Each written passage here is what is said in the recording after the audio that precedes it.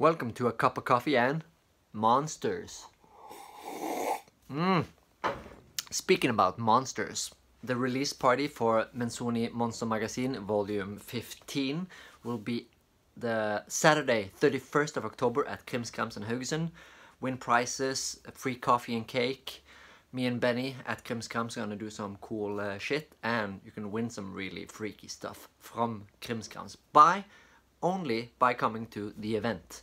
Saturday 31st of October from 6 o'clock to 8 o'clock. See the Facebook event and link below for more info. And yeah, go and buy my comics at Krimskrams.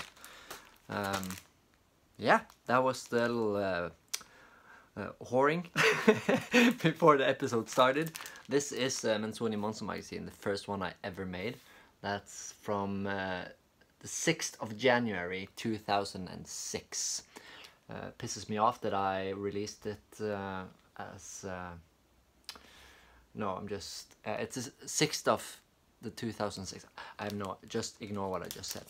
This is Mentzoni Monster Magazine, the first comic release that I ever published. But to my surprise, inside, the first Ken comics that I know about that's been dated is from the 14th of September 2004. I will post these on my Instagram so you can look more closely at it. But pretty cool that I got these from friends that I bought these from way back. These were released and sold on the streets or when I went on tour, but Shabby Records in Haugesund also sold Mentzoni Monster Magazine. Shabby was the first place to sell my zines and comics. And that's why on today's live stream on my Instagram channel at cursor clock 13:00 every Friday now this October month, I will have a live stream on my Instagram, and today I'm actually gonna draw what's gonna be the Mentzoni Monster Magazine Volume 15 limited shop edition for Shabby Records, and other stores coming up is Krimskrams and Tronsmo in the bookshop in Oslo. They will all have their own limited editions, shop editions, only available at their shop, because I want you to support your independent local store. And they have been great to me and everybody who publishes zines and comics. So go to Instagram for more info about that, or my web shop kaffifanzine.com, link in the bio. Whew, that was that. Whoring number 2. That's how you survive as an independent underground artist, you know. Can't just make it all go by itself. And yeah, you gotta buy from the people you love, like Uncle Alan with his cool t-shirts that you can buy at his website. Go to Uncle Alan on Instagram. Well, today is about monsters. It's Halloween, my favorite month of the year. And I have this little cool box. This is from my childhood, when I started getting obsessed with comics. A little shoebox that I... Shades by Wedding Day Shoes. I think this is my mom's shoebox, and it says here on the side, this was hidden underneath my bed amongst my treasure, little treasure thing with the porn treasure box, which I had a padlock on the front, but it was like with duct tape on the back, because I didn't know how, I just didn't have the patience to drill holes or whatever, so we could just open it from the back even though it was padlocked on the porn box. But nobody looked in it, so it helped. It said stay the fuck away. But this though, the comic box that I had to protect my comics already at a young age, I would protect my comics. We had a small little comic shop here in Haugesund. I don't remember its name, but it's where Naturbakst is now, a pastry shop. And it was like the small shop, and they got imported American original comics. So that's where I saw when they had like the backboarding on the comics with and the plastic around protecting it. That's where I learned like it's important to take care of your comics, which I did and still do. And this box says Marty Mentzoni, memories and stuff, but both memories and keys and private stuff. Ask for permission if you want to look inside. Well, you guys have my permission now to look inside.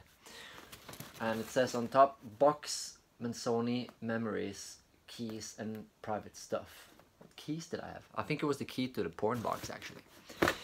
And since I said it's going to be about monsters today, the reason why I chose this box then to talk about is because of this specific Predator issue. This is the, I think it's Dark Horse. No, it's Titan Books, Predator Volume 1. It's like all the stories. They release these as single issues. I think this is a four-part story. And this comic, here you see it, the backboard with the tape and the plastic. I was like, whoa. And these were quite expensive for me as a kid. 140 Norwegian krones, which is about roughly $13 or something. And this was one of the first comics that I bought that was like the expensive ones, and I really loved the Arnold Schwarzenegger Predator 1 movie. And just great comic, great illustrations, colors, violent and beautiful. I really love this issue. I have the single ones as well. But the reason why I wanted to talk about this, I can show you quickly the box afterwards, but the story about this issue. When I was a kid, I actually thought monsters were real. Like when I watched Nightmare on Elm Street, like in the previous episode of A Cup of Coffee and horror movies, watched that. Now, I actually thought monsters were for real. They were living human beings that lived in apartments and had like jobs. They weren't people in disguises. They were actually humans. So when I felt like a freak at elementary school, I was a little bit bullied by some, but not like roughly bullied, but I always felt like afraid and a little bit like scared. Then my little power animal, if you can call it that, was Predator.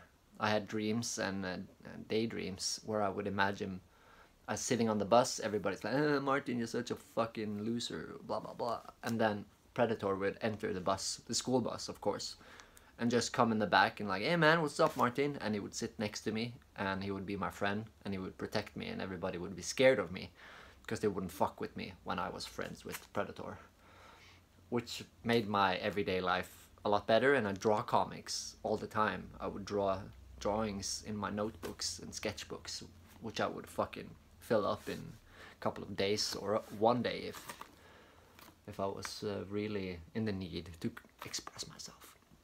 Because we got these books that when you were done doing your like the assignments for the class, you were allowed to take up your drawing book and write or draw whatever you want. And normally people wouldn't even fill half of it, but I would fill it straight away. So in the end, I actually had to pay for my own books because I used them up too quickly.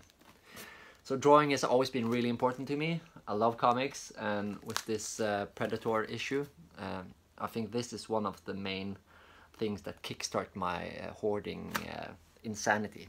I'm going to show you the comics that I have in the future when I upgrade my shelves there, to show you the insanity. Anyway, I thought monsters were real, so my plan was to grow up and become a monster. And to my disappointment, I found out that, like Predator, I thought that he would get like a call from Hollywood, like, hey, we need a monster in the new movie, can you play the role? And he's like, yeah, sure. And he would fly over, pack his suitcase, fly over and do the movie, and then get paid and go back and wait for a new assignment. The same with Jason, the same with Michael Myers, the same with Freddy. All of those monster characters, I thought they were real beings that existed in this world as a kid. So again, to my disappointment, when I found out they were actors, my dream was shattered. Like, I couldn't become a monster. What the fuck was I gonna do then? That's all I wanted to do. We're talking about early elementary school here, people. So I found out that the closest things to become a monster was to get all these tattoos and extreme look and dress up with makeup, like Marilyn Manson inspired, metal inspired, of course. You could become the monster that society feared, which was the freaks. So becoming a freak or a metalhead, that was my way of becoming a monster. So thanks to comics and metal, I could become that monster I always dreamed about becoming when I was a child. So that's my story of monsters and why they're so important. And the reason why I really like monsters is because I liked the thought of people being scared of me, but I wouldn't be dangerous. But I just liked them to stay the fuck away from me, like a hedgehog with his nails out. But he's cute when he's lying there like a little ball rolled up. But with his spikes out, he can look a little bit frightening. So that's basically what monsters to me are. They're actually cool people. Even Freddy Krueger, who's the most evil horror character of them all, he has his like his good sides as well. Maybe he enjoys like Napoleon cake and brunch. I don't know. I always thought that monsters, they also had something good about them. So when like the coyote and the wolf or whatever it's called, Roadrunner and Coyote and Roadrunner. You know what I mean? The comic. I loved that when I was a child. I always felt that he should at least once get that fucking Roadrunner and eat him, because he deserves it, and that's nature and that's reality. So I had sympathy early on. This was 139.50 Norwegian kroners to be exact.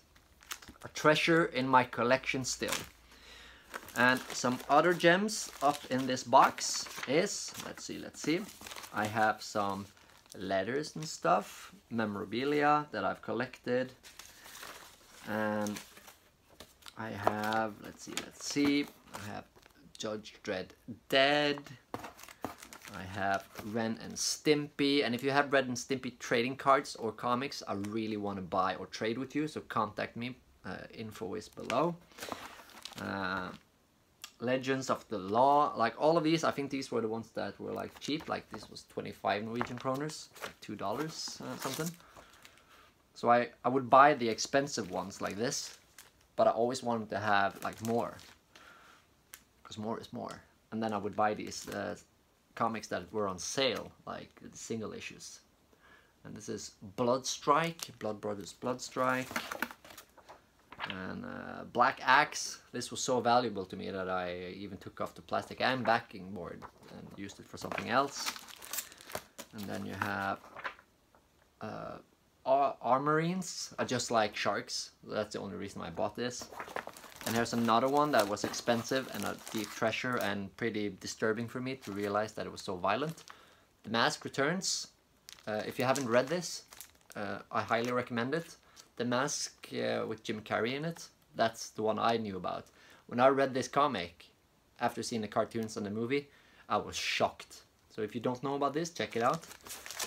And I think it's Rune, but I always thought it was funny because my neighbor is called Rune when I was growing up. And he's like screaming, so Rune! It's like screaming at the neighbor. That was really funny. And here's some other stuff that I've collected up the years. This is when I saw Amen at the Mean Fiddler in England at, where's the fucking date? The 15th of February 2003. And I got this signed. I have the Casey Chaos Absinthe bottle signed. Night Before Christmas card, of course. And when I played at the Hove Festival in Norway with Antichrist as a guest vocalist, 2012, Artist Past Antichrist, which was a big moment for me. Thank you for watching A Cup of Coffee, and I hope you enjoyed these episodes as much as I do. And I already have next week's episode planned, which is gonna be pretty cool. It's I'm not gonna say what, but I have it ready today. How can I do this without revealing what it is? But I can give you a little hint. It has something to do with this, which is also one of the comics that I bought at the store. So you can guess now what it is. You can try and guess now what it is. That's what I meant to say. Alright. Have a nice weekend and celebrate Halloween every day. As you all know, Halloween, 31st of October, Saturday, at Krimskrams from 6 o'clock to 8 o'clock is going to be the release for Mentzoni Monster Magazine, Volume 15. And remember, you can always go to Facebook and check out more info and how to win stuff. We're going to have a lottery and bingo, free coffee and cake, of course. And yeah, see you on my live stream today. 13 Curse O'Clock Instagram. Every Friday this Halloween month. I'm gonna shut the fuck up and go and draw some comics. Have a nice weekend, people. Bye.